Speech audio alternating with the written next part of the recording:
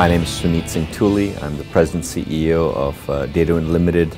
We're the manufacturers of the world's lowest cost tablet computers. So this is first for the educational market in India. This is an Android tablet that is sold to the Indian government for $40. The Indian government then subsidizes half of it with the goal of having it to students for $20 and eventually free. They're hoping that state governments and other institutions will come up with the other half and it'll eventually become free. 2 years from now, it's going to feel silly buying a $500 tablet computer. India is a vast, vast country. It has 1.2 billion people.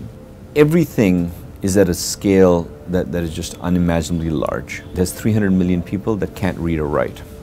It has almost 1 billion people that don't have bank accounts. It has significant issues.